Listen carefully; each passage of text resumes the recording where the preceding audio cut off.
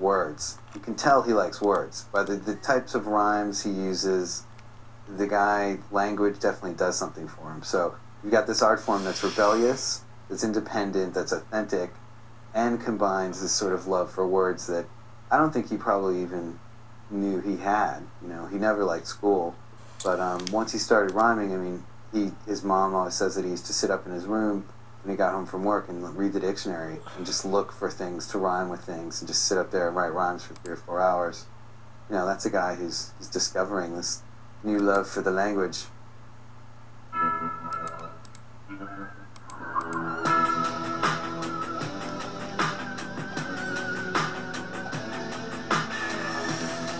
Yo, yo, yiggity, yo, yo.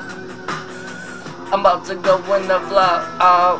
Oh no, my flow was so old out. You need to sew up this season to get in the 21 below freezing. Hold on, flip that 12 back, cause I'm going in like the track, like the crack. Oh shit, like the Mac in the figgity back. Not really, I got the figgity phantom coming out the figgity stuck. But yo, that's just pulling a fig off the tree for the Newton. Now a whole ton of fucking trees coming out like a Newton bomb. Yeah, I'm dropping it, people on the fly. But yo, a whole bunch of flies just flew up to my fucking oh shit, watch the 3-point with the 4-2, I don't know, 24 hours a day. I went back to the pie shack, oh shit, watch the Mac in the back, motherfucking trajectory full of fact to me if you can check the history.